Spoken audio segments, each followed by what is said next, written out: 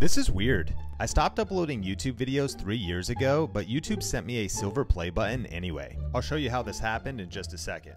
I had completely forgotten about this YouTube channel. The last upload was in 2020, but over the last 3 years, the channel kept growing, even though I didn't upload any videos. How?